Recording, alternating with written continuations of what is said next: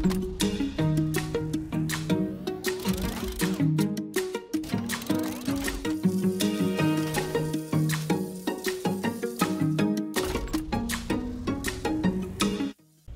to The Science of Art. I'm your host, Mot Tuman. We're going to be talking about archival science in this episode, specifically with paper. So it's going to be everything that you need to know to learn the differences between acid-free paper, archival paper, pH-neutral paper, what all those things mean, and what it means for the quality of your art. So we're going to be starting out with talking about the difference between archival and acid-free. Lots of times papers will, they'll have labels on them that will say either acid-free or archival. Those are two different things. A lot of people equate them as the same, but they have slightly different definitions. Typically, something that is acid-free will have an alkaline pH, which would be a pH that is higher than 7. Whereas archival will be acid-free, but it also will have a couple other qualities that will make it archival. These qualities can kind of vary between different brands, but typically, particularly for paper, it will be something that is 100% pure cotton fiber or 100% pure cellulose fiber, or a hybrid between the two. So, what are the differences between cotton fibers and cellulose fibers? Cotton fibers, like this New York Central watercolor paper, which is 100% cotton, are naturally acid-free. They don't have any acid that's naturally occurring with them. If they don't come into contact with anything else that is acidic, they won't have any acid properties that are going to break down your paper over time. Cellulose, on the other hand, is created from wood.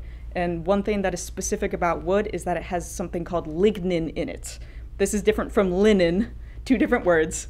Lignin is something that is naturally acidic. It occurs in wood. And when we have paper created from wood, like cellulose paper, we have to take that lignin, oh my gosh, out of the process. So the manufacturing process is kind of kept under lock and key. Some people do it in different ways. One thing that people can add to either your cotton paper or cellulose paper to help keep the pH from fluctuating is something called a buffer. Now, a buffer is typically an alkaline substance, a coating of some sort, that they're going to put on the outside of your paper to keep the pH from fluctuating. Lots of times this will be a calcium carbonate.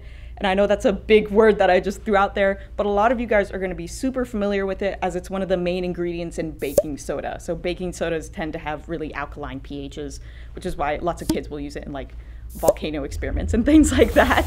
So that buffer can be applied to a paper that is acidic, and it can then be labeled as acid-free, even though that paper itself doesn't started out as having a high acidity. Sometimes they will do this with cellulose papers if they do not remove the lignin from it. In that case, that paper can be labeled as acid-free, but it's not really the most archival. It's going to essentially have that acid that is inherent within the paper fighting with your buffer, and it's less likely to last as long than like your 100% pure cotton paper that doesn't have any kind of acidity with it, even if it does not have its own buffer. That's why lots of times if you buy any kind of archival materials, sometimes they will be labeled as unbuffered. That's just telling you that it doesn't have that coating on it and it is inherently acid-free. I'm talking a lot about what acidity is, what alkaline is. So for some of you that are unfamiliar with the pH scale, it is essentially a range between acidic and alkaline. Alkaline is the opposite of acidic. It is also known as basic, but it's not basic, it's alkaline. You know what I mean? So in the middle of our scale, a pH neutral number is 7. So pH 7 is going to be your pH neutral thing. It is not considered acid-free. Generally, anything above a pH of 7 is going to be in your acid-free range or closer to an archival range. Anything below that pH of 7 is going to be acidic. So like a pH of 1 is going to be highly acidic. So since pH is on this scale, the term acid-free is a little bit of a simplification. Even like some of your higher alkaline, really basic pHs are going to have a little bit of acid in them. Basically everything has a little bit of acid in it. It's really hard to get rid of that. So even though something is stated as acid-free, just keep in mind that that's kind of a simplification to let you know that it is a high enough pH where the acidity in the paper is not going to affect the archivability over a long period of time. That's essentially what it means. So for this experiment, I have already torn up about 1 gram of our New York Central watercolor paper. We're just gonna rest it in there, and then all we're gonna do is we're gonna take some distilled water. So distilled water is important for this because essentially what distilled water is like a pure form of water. It doesn't have any additives in it. And the amount of distilled water that we use is not super important. It's just gonna change how long we have to sit and wait for this. So I'm just gonna add a tiny little bit. That is about 100 milliliters. And put that off. Ugh. Then all we gotta do is wait. The fibers of the paper will start to deteriorate in the water. They'll get all moistened in, and the pH of the paper is going to kind of disperse into the rest of this water. So we'll be able to use our pH indicators to see what the pH of our New York Central paper is in about an hour. 1 hour later. This is our experiment after 1 hour of the paper sitting in this water. So remember that distilled water has a pH slightly below 7. It's going to be a little bit on the acidic side. So it is going to affect our outcome just a little bit, but our results should still appear on the alkaline side of this diagram that we have here, if it is truly acid-free and archival as it should be. So I'm going to take out a little test strip from this. We're just going to pull it down and sit it in this water here. And give it a second. Since it is in this distilled water, I just want to let it sit in a second so it can really absorb the pH. We're going to take it out here. We can bring this over. And we can see that our pH is just about around 8, a little bit close to pH neutral, just because of the slight acidity from our distilled water. Speaking of the pH scale, I'm going to show you guys really quickly what a high amount of acidity can do to your paper. We're going to do that by taking a little bit of lemon juice, dropping it on our paper, and then leaving it out in the really hot sun here in North Carolina, ideally a place where you should never leave your finish art, and we're going to see what happens to the paper. Okay, so a lot of you guys might have done this yourselves when you're a little kid. If you want to make your own aged paper, what you're essentially doing is you're adding your own acid into your paper that's going to degrade it at a faster rate. We've got lemon juice here, and I'm going to sprinkle just a little bit of this on because, as everyone knows, this is highly acidic. So I'm going to use a little pipette here, and I'm just going to do some spots of it so we can kind of see the difference.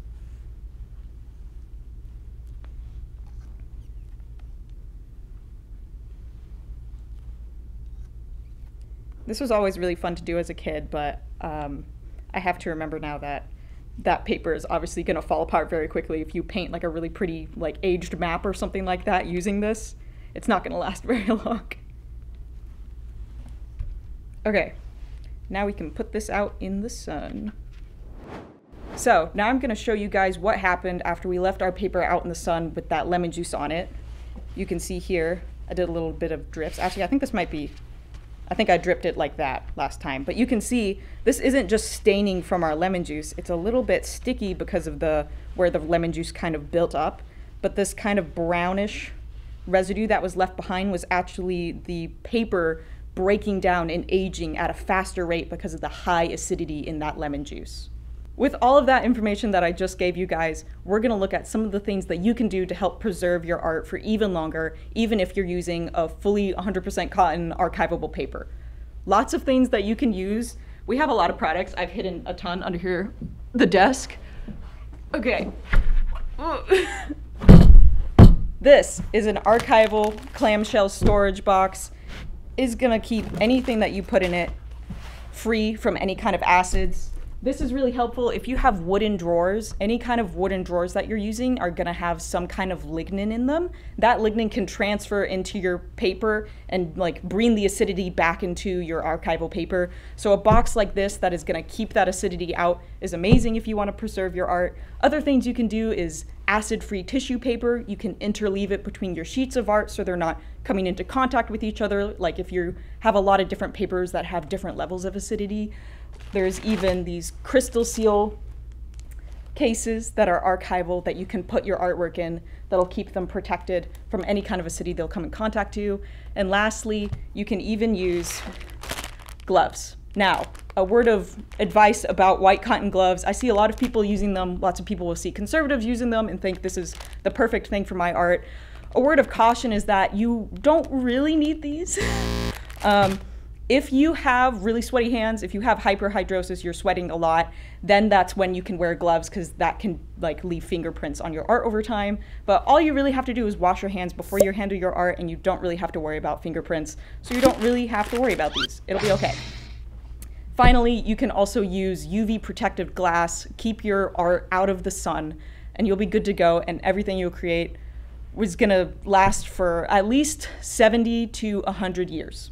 Now, as I was saying earlier, pH is a scale, archivability is also a scale. Like I said, there's differing amounts of acidity in any kind of paper you have, and anything that you create is going to fade over time. So really, when you're thinking about art materials that you want to use, what papers you want to use, if you want to make something last for a really long time, that's when you want to try to invest in some of these great archival products that you can get. But really, everything's going to fade over time unless your art is being really, really cared for by a conservator. It's just one of the things we have to deal with as people. You know, our bodies get old and we fade over time, and so does our artwork, and that's okay. But just like if we take good care of our bodies, it will last for a long time. If you take good care of your artwork, if you keep it out of the sun, if you wear sunscreen, it's going to be able to last, and future generations will be able to see it. If you liked this video, like and subscribe. Leave any comments below if you have any scientific questions or things you would like to see in future shows. And thank you for watching The Science of Art. Our bodies can fade over time, but with proper care, we can make them last longer. Same with your art. Except a little bit more of a positive spin instead of we're all gonna die. Sorry, I'm a bit of a pessimist. Be able to be passed down into future generations. Sorry. I was gonna be pessimistic again. I was like, I gotta stop. I was gonna say like, you'll be able to meet your grandchildren. I was like, gosh, quit it.